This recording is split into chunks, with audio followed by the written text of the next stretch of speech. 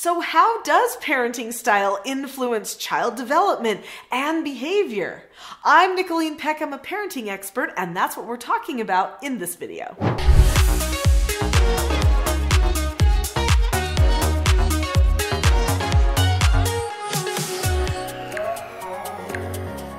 In this video, I'm going to share a story with you that might surprise you, and then we're going to talk about the 3 different styles of parenting and how they influence child development and the behavior of our children. Years ago, there was a child playing at my house, and his mother came over to pick him up because it was time for him to go.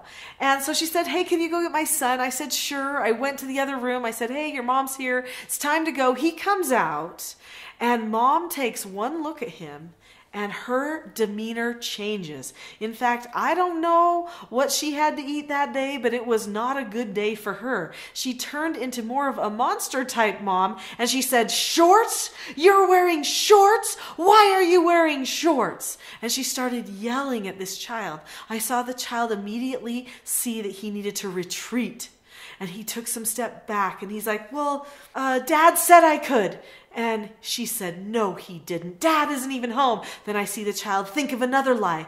"Well, I called him." "No, you didn't." Blah, blah, blah, blah. And so then she goes on and tells him all these negative consequences that he earned just because he was going to wear shorts on a day that she did not want him to wear shorts. This parent is what I would call a bully fear-based parent. And the child was doing something very natural that children do when they have a bully fear-based parent, and that is lie. They have to protect themselves, so they come up with stories quick and hope that they'll work to diffuse the bully that they have to deal with. There are 3 different styles of parenting. There's bully fear-based parenting, there's modern progressive or permissive parenting, and then there is traditional strict parenting. I'm going to go through each of these 3 different styles of parenting and explain to you the effects that these types of parenting have on the development and the behaviors of our children. But before I do, I want to make it very clear that the traditional strict type of parenting is the preferred type of parenting in my mind. Because this type of parent is calm, they are secure, they are loving, but they are firm all at the same time. The child bonds with the parent better. This type of parenting requires self-assessment. So I teach everything about self-government. My website is called teachingselfgovernment.com. I train parents how to teach themselves and their children self-government or self-mastery. In order to do this, a person has to learn certain skills. They have to pre-plan their behaviors so that they will follow through with what they intended. A person who is not pre-planned will either become a bully fear-based parent or a modern progressive permissive type parent. I have other videos on this channel that talk about different styles of parenting and go into great detail about the styles. In this particular video, what I want to share with you is how these styles impact the behaviors and the development of our children. So I'm going to put my focus there, but if you want more information about what differentiates these 3 different styles of parenting, then be sure to look for those videos on the channel. So let's talk first about the bully fear-based style of parenting and what impact that has on our children. Now, we already mentioned the lying. That one's super common. That doesn't mean every lie is stemmed from that, because children also just naturally experiment with lying. But many lies can be traced back to having a bully fear-based type of parenting style in the home. So manipulations too, okay? Because manipulations are lies. Those are the same sorts of things. Another behavior that comes from a bully fear-based parenting style is insecurity. Many children who are raised with bullies feel like they don't know if they can trust their own decisions. In fact, usually, consequently, they're very poor at problem solving, and they're always looking to somebody else to tell them what to do. Because a bully, in their tyrannical way, tries to control every decision that the child makes. so they don't ever learn the skill. Another thing that can happen to a child being raised in a bully fear-based home is they can become aggressive. They want to step up and become the next bully. So they'll start being aggressive to friends, aggressive to siblings, and even sometimes try to be aggressive to other parents. Maybe the one parent that's not a bully will get some aggressiveness from the child that has been bullied by the bully fear-based parent. Also, you can see passiveness. So both ends of the spectrum there. But when you are raised by a bully, you have to learn how to survive. So with the bully, you learn to be passive. With other people, you practice being aggressive. So some parents get fooled by their children. They might think their children is never mean to another person because they're never mean to them. But actually, they're usually practicing their bullying skills on friends and siblings. Speaking of friends, children raised by bullies often have a hard time making friends. They just don't connect with people well because bullies don't connect well either. They're always thinking about themselves and how they feel, and they're projecting that on everybody else. And so they don't get to have real connections with parents, the types of things that help them understand other people. So usually other children feel like something's not quite right about that child. So they struggle with their friends. When you're controlled by a bully, then lots of times you don't feel like you can make decisions on your own, which means you end up becoming not motivated. So that's another one of the negative consequences of being raised by a bully. You just don't get the drive to make anything of yourself. A child raised by a bully also is a bad communicator usually. They oftentimes keep to themselves because anytime they try to assert with the bully, it's not respected. So they just learn not to. Oftentimes children from bully fear-based homes are very codependent, they can't make their own decisions very well, and they oftentimes feel very distant from other people. They have a hard time attaching. And so relationship-wise, throughout their entire lives, they struggle being truly authentic and bonded. What other types of negative effects from bully fear-based parenting have you seen? Leave a comment below. So let's talk about the modern progressive or permissive type family. One of the common effects in a modern progressive permissive family is that we also have children who are not motivated. The parents don't do as much instructing, they leave the child a little bit wild, so the child doesn't actually pick to push themselves forward in a lot of ways. Another thing that they do is follow the crowd. This is super common. Instead of doing what the parents would like them to, they do what their friends would like them to. Well, in the modern progressive, more permissive family, social and friends is all the focus. So it shouldn't surprise those parents that the children end up following what the friends do instead of what the family would like to do. Here's some other words that describe the effects of modern progressive parenting style.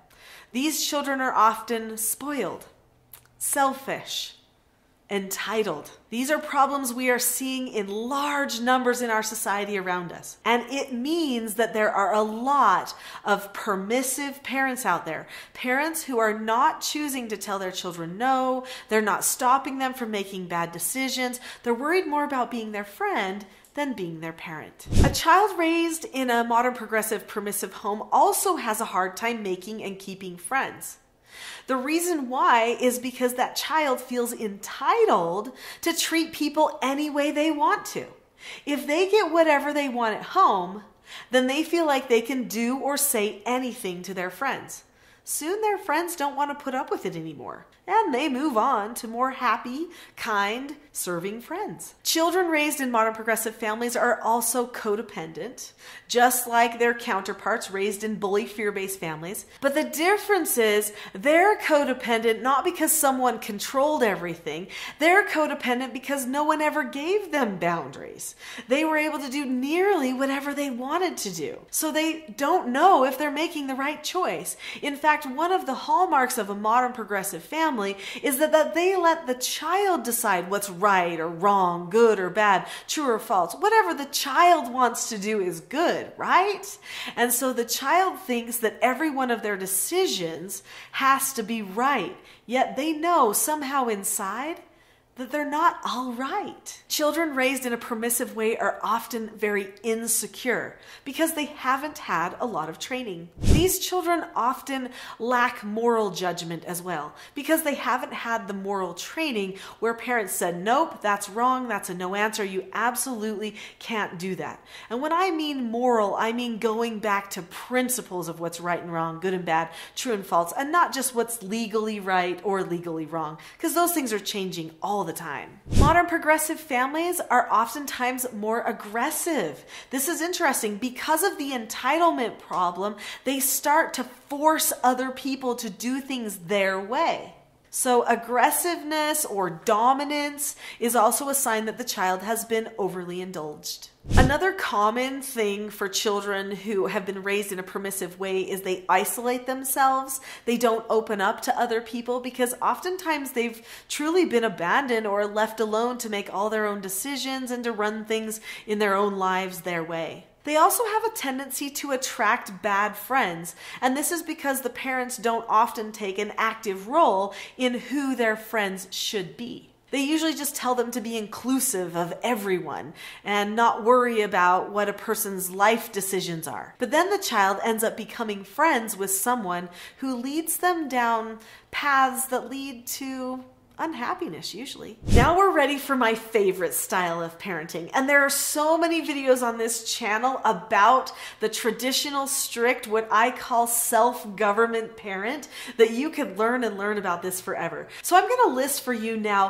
what the effects of this type of self-governed and very traditional, strict type of parenting is. First, I do need to tell you, strict in my mind doesn't mean ornery. I go back to the definition of strict, which means that a person governs themselves by a certain set of principles. They make a plan, they follow through. That's what it means to be strict. When a person is raised with a traditional, strict type of parenting, these are the positive effects that you can expect to see. Usually they're more honest.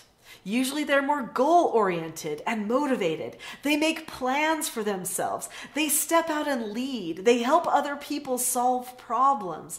They don't have any problem accepting responsibility for their own mistakes. They're usually more optimistic and connected with other people. They bond with their family members. In fact, usually they make friends with people of all ages because they don't think just about what they want, but instead about the other people around them. In a traditional strict home, it's all about family unity, not just about the self. I know that doesn't seem like it fits because self-government sounds like it's pointing at the self, but what everybody does is they master themselves so that they can have the greatest amount of family bonding and family unity. They serve each other. They don't just worry about serving themselves. They usually have good communication skills, and another thing is they're oftentimes more soft-hearted. That doesn't mean they're more emotional, it just means they're more understanding and caring of other people. They also are more willing to change their bad behaviors.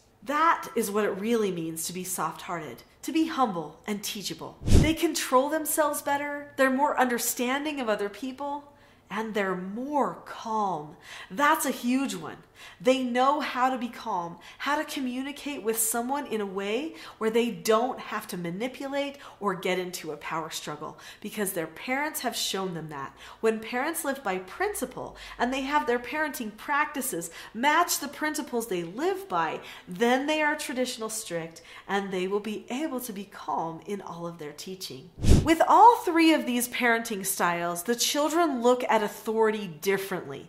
That's the key reason why there's so many different results. So in the bully fear-based home, the child yields to authority. In the modern progressive home, the child doesn't respect authority. And in the traditional strict home, the child honors authority. So when the child honors the parental authority and the parents take that parental authority, then everyone is happier, more functional, and more united. It leads to that calmness that we want so much. Speaking of calm, I have a free gift for you. Since you have listened to this video, I want to give you a free Calm Parenting Toolkit. This is a course on my website. There's a link to it below this video in the description. Go to the Calm Parenting Toolkit and get that free course to help you get on track to becoming more traditional strict, to improve your calmness, improve your self-government, and start learning the skills you need to become a more self-governed parent.